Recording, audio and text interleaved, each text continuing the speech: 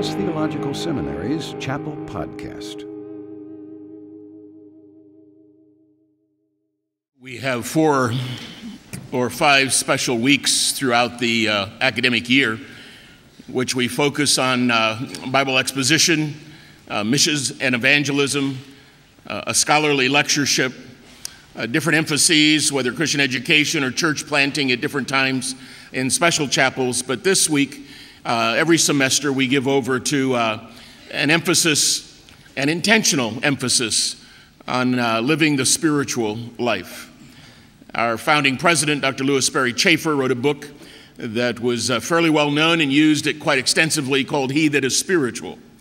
In walking by the Spirit, being led by the Spirit, being filled by the Spirit, not grieving the Spirit, not lying to the Holy Spirit, not quenching the Spirit, but walking by the Spirit.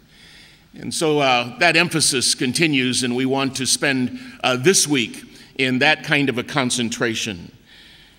It's a privilege for me to introduce our speaker for the week, John Townsend. He is co-founder of Cloud-Townsend Resources. He's a psychologist, a relational expert, a business consultant, and a leadership coach. He earned his Master's of Theology from Dallas Theological Seminary, his PhD in clinical psychology from Biola University.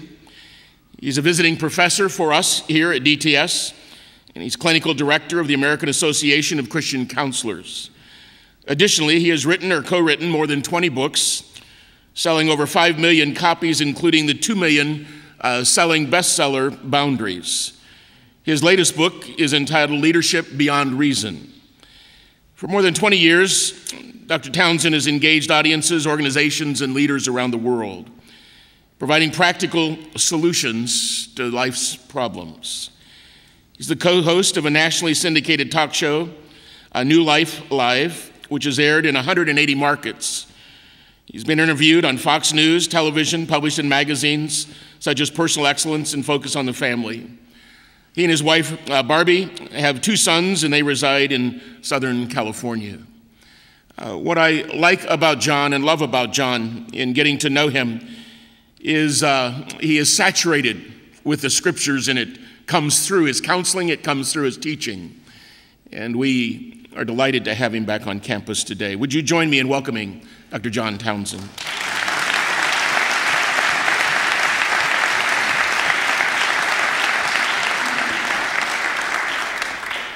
Good morning.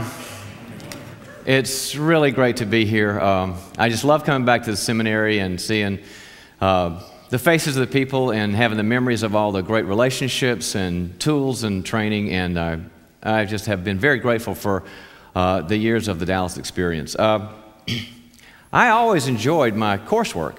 I loved the theology and the Bible and the homiletics, and I enjoyed the Greek, and then there was Hebrew. And Hebrew sort of had me around the throat. But I remember one of my Hebrew professors, Don Glenn, who's no longer here, used to encourage me. And he used to say, look, I know this is hard, but right now as we speak, there are thousands of little kids in Israel speaking this. And that would encourage me. So then I got married and had kids, and when my kids had to take French and Spanish, I would say, look. But it didn't help them very much. We have a week that we'll be talking and spending time with about leadership and about you, because you're called. God's called you to lead and to serve. And in many different various ways, because the seminary has so many departments now, and in specialties, you're called to go out there and make a difference.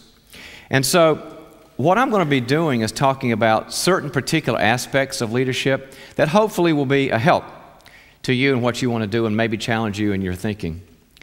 I think the best way to do this is to start off with my own testimony of when I was here at the seminary and an event that changed my entire viewpoint on leadership. Anybody remember Steak and Ale restaurants? Steak and Ale restaurants got me through seminary. I was a waiter the whole time I was here. I was at the Lemon Avenue one and the Spring Valley one and the Richards one, and probably worked 3 or 4 nights a week to get through school, and I loved the experience. And I always enjoyed it because you get out there with the people, and after you've been studying all day, and kind of, I don't know, it was kind of a different experience. And I remember walking in one night, and I went up to the hostess. And if you ever have done restaurant work, the hostess is the person that says to the waiters, okay, your station's over here in that corner, that corner. And I'll call her Cindy, but Cindy was my hostess. And I didn't know Cindy very much at all. I didn't know what her spiritual condition was. I just knew she was a nice person. She was a warm person, and we always really got along. I liked her. So I walked up to to the hostess desk and said, hi, Cindy, how's it going? She said, fine. I said, where's my station? And she said, well, before I tell you, aren't you one of those God people? And I thought, well, I suppose so. Nobody's ever said that. Yes, I'm a God person, I suppose. And she said, well, I've got a God question for you. Now, all of a sudden, the heavens opened. Because I'd been studying Hebrew and Greek and all the theologies, and I had a head full of stuff. But nobody was asking me what was in my head. I had all the answers looking for a person with a question. And I thought, this is great. She's going to ask me about the Levitical table.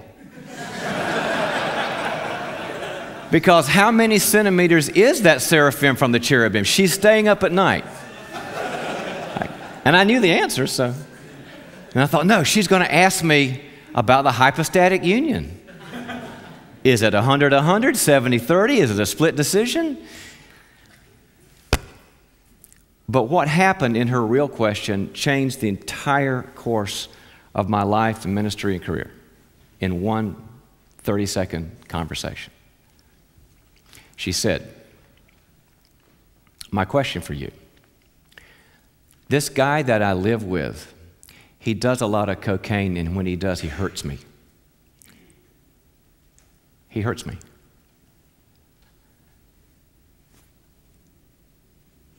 I didn't know what to say. I just stood there, and I felt so bad for Cindy, and knew that she was living a nightmare that people shouldn't live. And I remember thinking, okay, God's the big chess master, and he puts God people, us, up against God searchers, them, to have something transformational happen, and it didn't happen. And I couldn't think of one thing to tell her, and I went through all the verses I knew, and I couldn't think of one thing to tell her. And finally I said something like, Romans 8:28 says that God, is for those who love him. And I saw the light sort of come out of her eyes, and she was trying to be polite, like, well, thanks very much. Thanks very much. And she was sort of taking care of me, really.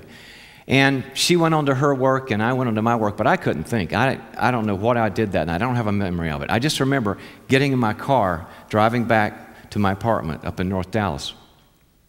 And I was praying, and I said, something went wrong.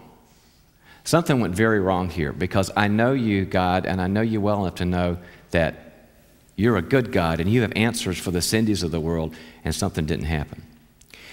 And that whole experience made me so grateful for what I got here at Dallas Theological Seminary, because I was being trained to be an independent student of the Word, an independent student of the Word of God, and I went on a 5-year Bible study.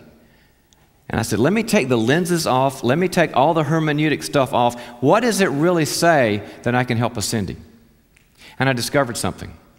What I discovered was that I had been concentrating on all the right things: theology proper, bibliology, Christology, all the right things, except I'd missed one. The thing that I had missed was anthropology. How we are made, what we are like inside, what the Bible teaches about the way we're wired. And what I would say the missing piece was our character, the interior life, the part of us that is hidden. I didn't know much about that, and I could use the tools to study that. And I began to study the character and interior life that Cindy had, and the part that I had, and the part that you have. And it all fell into place for me. And the passage that really jumped out for me was in Romans 5, verses 3 through 5. And in this passage, Paul lays out a concept that it really has helped the last 20 years of my thinking and speaking and writing. And this is the passage on suffering he talks about when he talks about the value of suffering.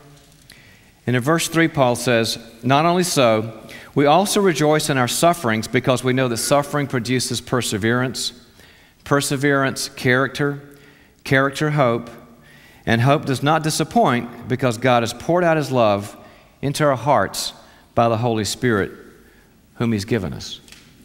And that word for character, in other translations and in the Greek, one of the definitions is the word experience. Experience. That you're the sum and substance of the experiences you have with God and with people and with the trials of life and the victories of life. That experience is what creates character. And what I found that was experience was what I was missing about real life, and that we have a real God with real people, and what is real life about in the Bible. And so I came up with a definition of character, myself and my writing partner Henry Cloud. And that definition is what began to form a way of thinking about people to help them lead, to help them grow, to help them change. And here's the definition I want to give you, and then we'll walk away from that into sort of what that means for us. Character is that set of capacities required to meet the demands of life. That set of capacities or abilities that you and I are required to have to meet the demands of life and reality. Because life has demands. You and I have demands on life, and they're not bad. They're just the burdens of life that we all have got to bear. Life has certain requirements. We have a demand to have a spiritual life and a walk with God. That's a demand.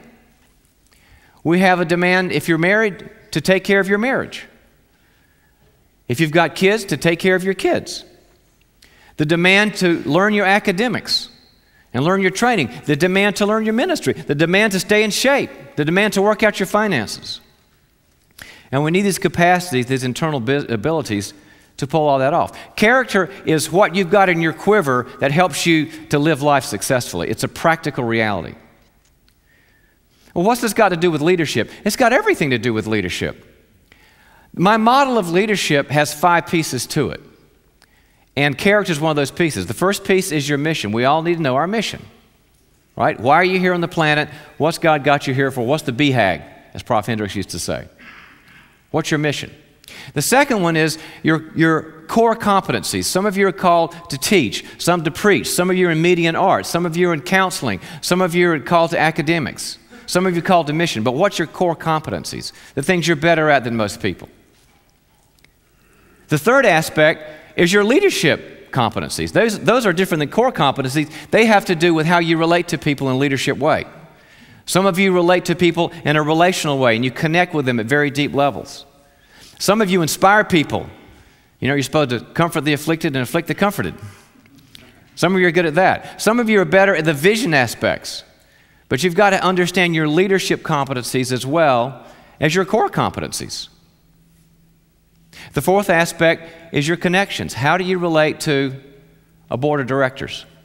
How do you relate to people working for you?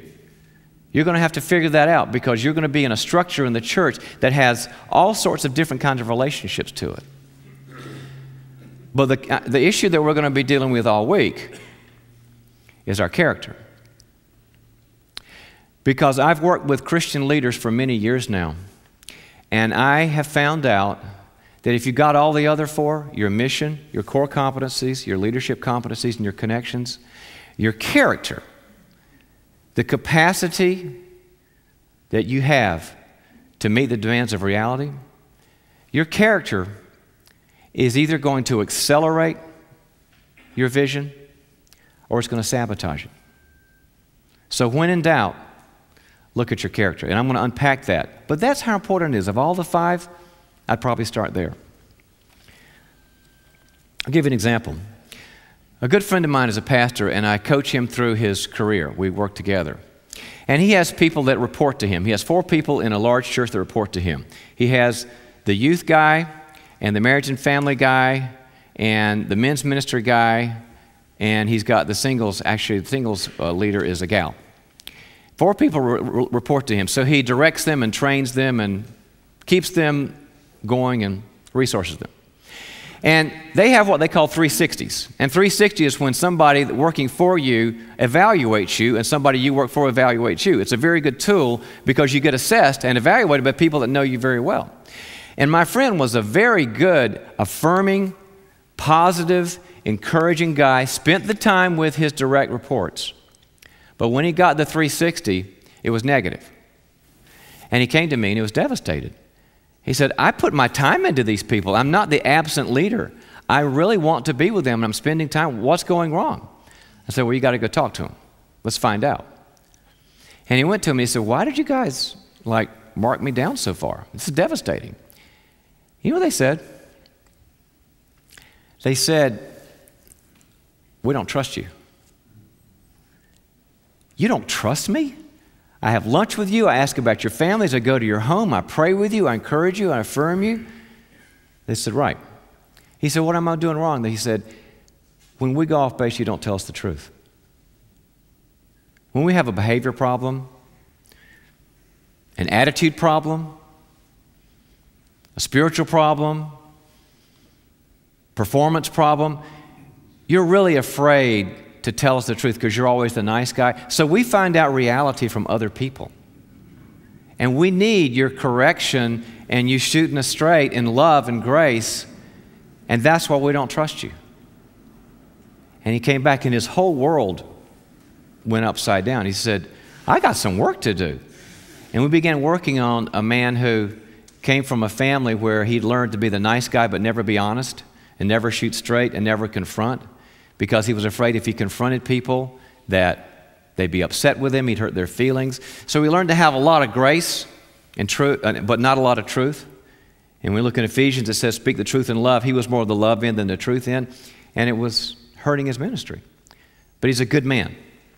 And he went to work and he dealt with his fears of telling the truth and confrontation, and his scores went back up. You see what I mean? It's the character that drives the competency. It's the character that brings the fruit, whatever your context is, whatever your leadership's going to be. Well, there are 2 sides to our character. Right now you might be thinking, yeah, I know some characters in my life, but I'm kind of talking about the other part. There are 2 sides to this. One is, I like to call the good to great. Now, there's a business leader named Jim Collins. He writes, and he's really done a lot of great work for helping organizations. And good to great talks about how people and organizations can make a well-functioning organization better. A good church can be a great church. But this also applies to our character. There are aspects to you, inside you, that are doing okay, but you want to strengthen them.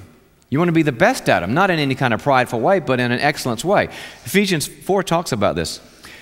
Well, Paul says, until we all reach unity in the faith and the knowledge of the Son of God and become mature, attaining to the whole measure of the fullness of Christ. That's the good to great. You may, for example, be a very warm and encouraging person. You're not broken there. You're doing well. But you want to read books on it and get mentoring on it and see what the Bible says about it and go to conferences on it because you want to go good to great. You may be a person who's very clear on your biblical teaching and you're able to understand the Word of God and bring it to people in a way that they understand it and they're challenged and grow from it. And you want to make sure you're going good to great. Most people come to DTS because God called them because they're doing something good and they wanted to make it great.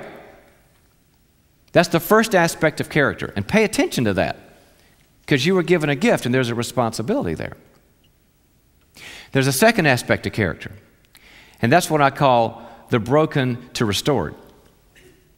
And the broken to restored part of our character is when we have an issue, when we have a failing, when we have a weakness that we need to be working on so that we don't disqualify ourselves from ministry, so that we don't lose heart, so that we don't have a problem in relationships.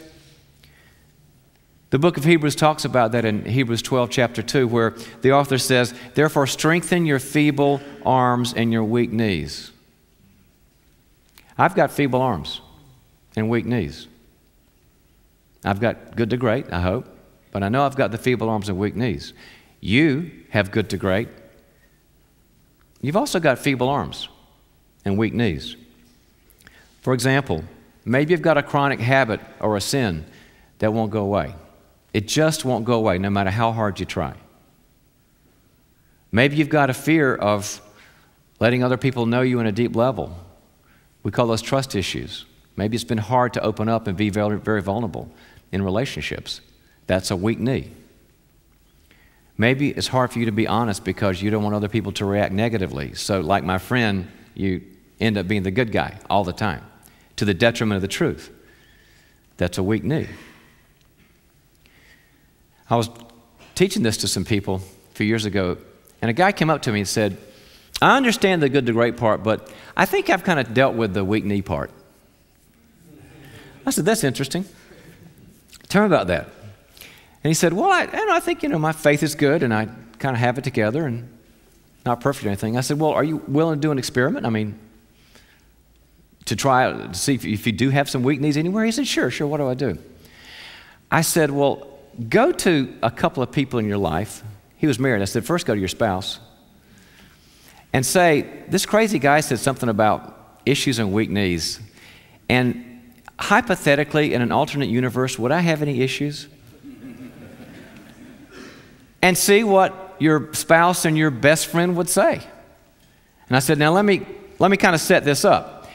If you ask somebody, do I have weak knees and issues and brokenness, and they say to you, brokenness? You are the fourth member of the Trinity. How could anybody ask that question? My eyes hurt from looking at you because the aura is so bright. And I said, if your friend says that to you, thank them very much, get in your car, and you put that thing in reverse and get out of there. Because the Bible has a lot to say about the deception of flattery. Watch out for that. But suppose you ask that question to your spouse or your friend and say, do I have any real issues? I think I'm walking the walk and talking the talk. And if that friend or spouse says to you, you asking me? Yeah. How much time do we have? Okay, pull up a chair. I'm really glad you asked that question. Let's start with the A's because it'll be more organized. You've got a friend. The faithful are the wounds of a friend. And you'll find out the wake of your life and the fruit of your life by the people who know you the best. I've had to do it, and I try to do it regularly, and sometimes the surgery isn't fun, but I have this deathly fear that I'll be disqualified because of some blind spot in my broken to restored, and I want to make sure it's all cleaned out so that I can continue the ministry. So, we've all got those two parts. Think for a second about what God called you to. He gave you a passion for somebody in some way. Teaching, preaching, ministering, counseling, care, leadership. But you've also got some feeble arms and weak knees. In the next few days, we're going to be unpacking 3 essential aspects of the character of the leader, because this is sort of a training to help you to get ready for what's out there. Tomorrow we're going to be talking about character and handling your relationships. Relationship with God, relationship with other people. And I've got a Prof. Hendricks story I'm going to tell where he changed the direction of my life with something he said. Thursday, we're going to talk about your relationship with the truth and handling truth, and what that has to do with character. Friday, we're going to talk about handling reality. Because in the ministry, whatever you're doing, you're going to be dealing with reality, the way life really is in my Cindy story, and what character has to do with that. I'll give you an example of how this works the right way. A friend of mine, and I can say his name because I've written about him and he gave me permission. His name is Eric Hurd, and he's a pastor on the West Coast. And he was in Dr. Swindoll's church in Fullerton, California, before Dr. Swindoll came here.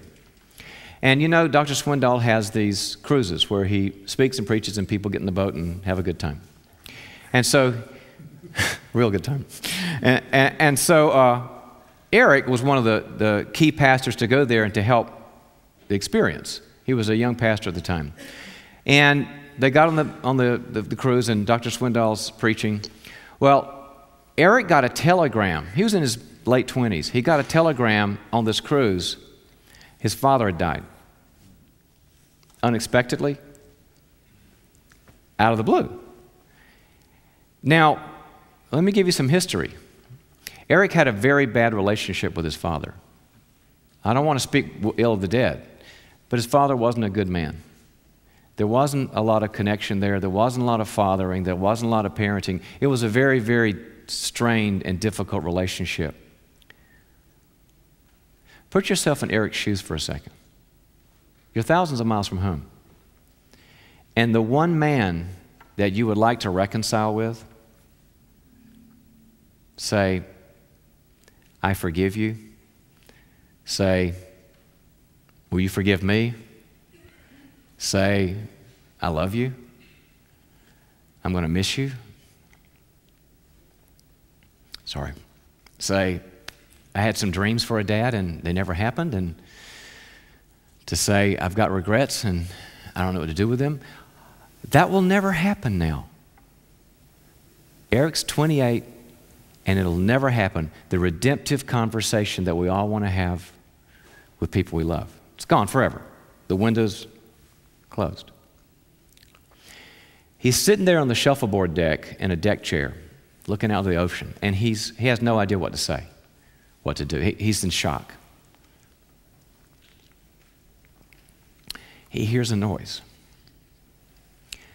Chuck Swindoll walks up to him and says, can I sit down? Yeah. He says, take all the time you need. I've cleared my schedule. He had speaking appointments. People had paid to be on the cruise. He cleared the deck. Take all the time you need. I've cleared the schedule. And Eric slowly began to open up about all those dreams and all those longings and all those thoughts and all the conversations that never would be, and he poured his heart out. In fact, I think it was a couple of hours. Just everything came out. Chuck Swindoll just sat there. Said a few things. It was mainly more the presence than the words, you know. Eric kind of got put back together and went back to work. Chuck went back to work. And I asked Eric, what impact did that have on you as a leader? Because he's a good leader. He said, if Chuck Swindoll called me today from across the world and said, I need you, he said, I'd be on the next plane. You imagine that kind of loyalty? Well, it's really no mystery, right? Because Dr. Swindoll had the character to reach out and get out of his comfort zone and get out of a schedule. And I'm sure he had lots of people yelling and screaming and mad at him to do what was the right thing for somebody who was so broken. That's character. You've got gifts, you've got abilities, but he was a model for Eric on what that means. And forever, Eric's life and ministry and all the generations after him have been transformed by that experience on that shuffleboard deck. Well, I have lots of thoughts about Cindy to return to her. You know, I wish I had a time machine, and I wish I could go back and say things to her, and I don't have that. That window's closed. That opportunity's closed. And I've looked for her, actually. I've done my Google searches, and I can't find her. But I know one thing. I know what I would say because I've talked to hundreds of Cindys since then. And if I had that opportunity, I would tell her what I told those other hundreds of people. And it would be something like this. I'm really sorry. And there probably aren't words for what you're going through. But tomorrow morning, I'm going to pick you up and take you to a really good church. And there's some women there that will love you. And they're going to get you in a domestic violence shelter, and they're going to teach you some things about God and about protecting yourself and about trust. And there's a board of elders there who are really strong, and they may have to do some kind of measures for this, but they're going to protect you, and they're going to strengthen you. And I would give her a Bible. And I'd say, look, here's what the Bible says in Hebrews 12:2. It says that we're supposed to strengthen the knees that are feeble and the arms that are weak. You're in that place right now. We're going to help you. Here's the Bible. I can't do that. But that's what happens. Because when we get to know our anthropology, as well as our bibliology and our Christology and our theology proper, then we've got the whole Megillah. Then everything comes into place because we understand character. So I'm kind of a homework guy. I believe in homework assignment. I'm going to give you a homework assignment. It's not a big deal, but it'll get you some gravity. This week, go to 2 people. Remember my story earlier? Go to 2 people. Don't just go to your spouse because, they're a biased sample. Go to your spouse plus one other person, somebody you trust, and say, where am I good and I need to grow and get great? Maybe you need more training in some area, or you need to be the best in class at something. Not in the competitive level, just because you want to be living your mission. And then also say, where am I broken? Where do I need to be restored? And if you've got good people around you, they will be the hands and eyes and feet of Jesus and will speak the truth to you in a loving and direct way, and can really give you hope that whatever's going on inside you, that's going on inside all of us, will not disqualify you. I'm going to talk about disqualification a little bit tomorrow, but you don't want that to happen.